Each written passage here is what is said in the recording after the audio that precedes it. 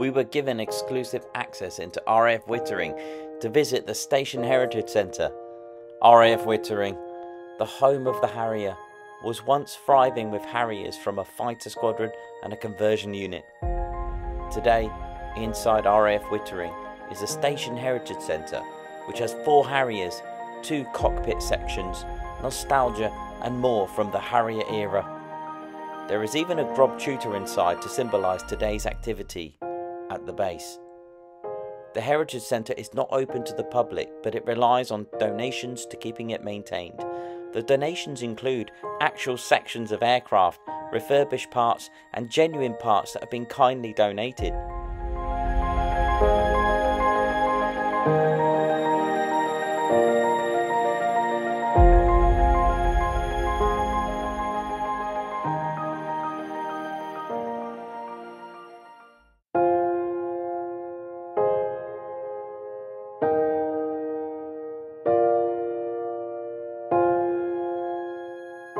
There is even a 5th Harrier belonging to the Heritage Centre, but that is of course today's Gate Guardian. But don't worry, I won't mention her name.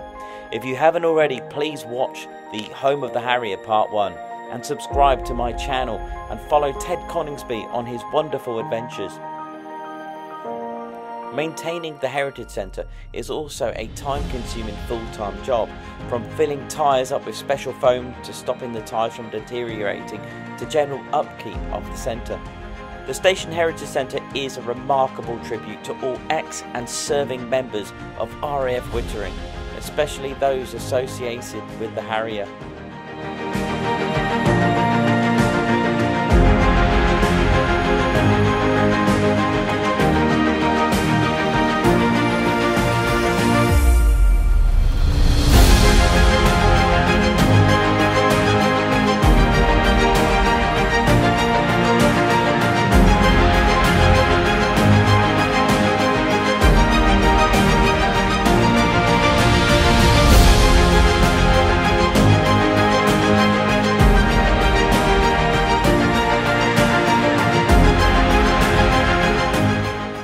The Harrier was developed from the Hawker Siddeley Kestrel. The Station Heritage Centre has a very early Harrier. It's one up from the Kestrel, but it isn't a Mk.1 Harrier. So this is a pre-production Mk.1 Harrier, and there were only 6 of them ever made. There is another one at Brooklyn's museum.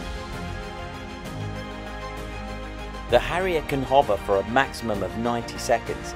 In this amount of time, it would have used 150 gallons of water to keep the engine cool. Calm down, Ted. This is why you could see water vapour from the thrust nozzles. The Harrier had only 1 jet engine, but the 4 nozzles were able to direct the jet engine thrust, making the aircraft hover.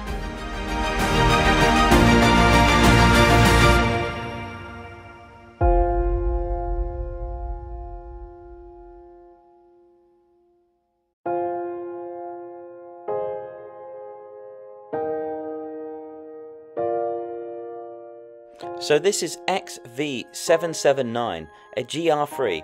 It used to be the Gate Guardian and had service in Belize from 1975 to 1993. As a Gate Guardian, it didn't have a refueling probe, but the generosity of donations allowed this GR3 to have a refueling probe. It is actually a Sea Harrier probe, but they are almost identical. The GR3s of 1 fighter squadron here at RAF Wittering served the Falklands War and were on the SS Atlantic conveyor on deck with the Sea Harrier.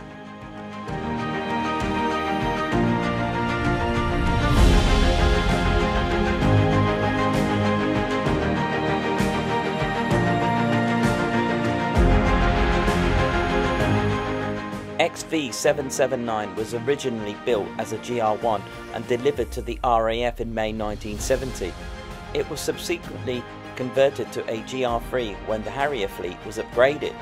It operated with 3 squadron at both RAF Wildenruff and Gütersloh in 1970 and 1980s. It suffered a belly landing in 1974 after hydraulic failure.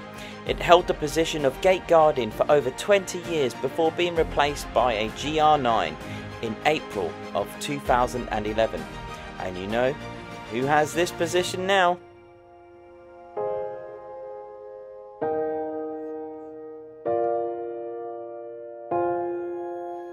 This canopy was damaged by a bird strike.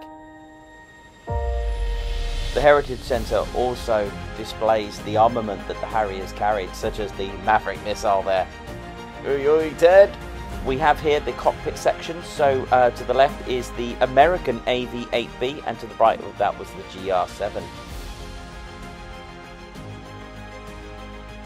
Careful, Ted, those fins are sharp.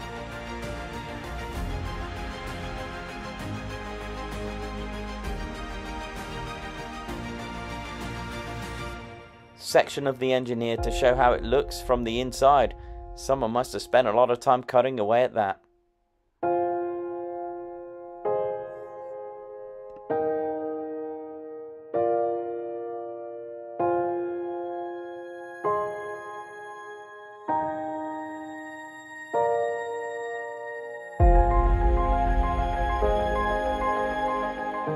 This is the emblem of 233 Operational Conversion Unit, which was renumbered to 20 Reserve Squadron on the 1st of September 1992. On the 1st of April 2000, 20 Squadron and other RAF Harrier squadrons, along with the Royal Navy Sea Harriers, were brought under the control of the Joint Force Harrier. 20 Reserve Squadron sadly disbanded on the 31st of March 2010. This is the Harrier T4. This is what the Royal Air Force call the family version, because it's a two-seater.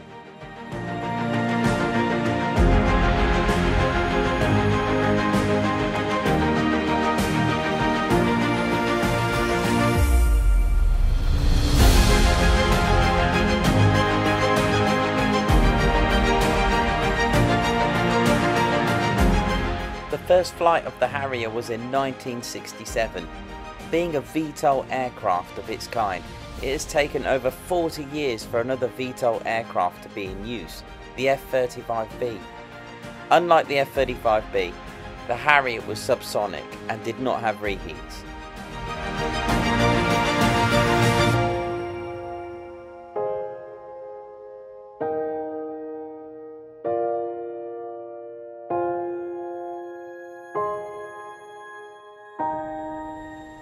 Serving as proudly in the Falklands, in June 1982, 12 GR3 Harriers of 1 fighter squadron were flown from RAF Wittering via Ascension Island and mid-air refuelling with Victor tankers on an 8,000-mile journey to the Falklands in 17 hours, which set an RAF record.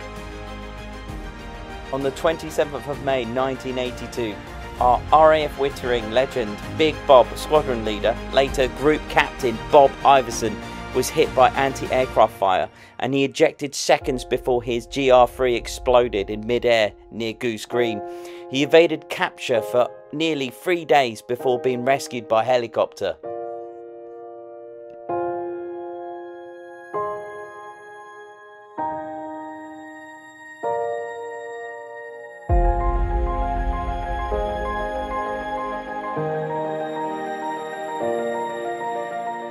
Today, at RAF Wittering, they fly the Tutor. Now, although it's not a Harrier, we mustn't forget the work that is done today. Number 16 Squadron is part of Number 3 Flying Training School and provide elementary flying training to the next generation of RAF pilots. The squadrons of Number 6 Flying Training School teach qualified pilots to become flying instructors, deliver elementary flying training to University Air Squadron students, and give air cadets their first flying experiences. They could be our next Typhoon display pilots.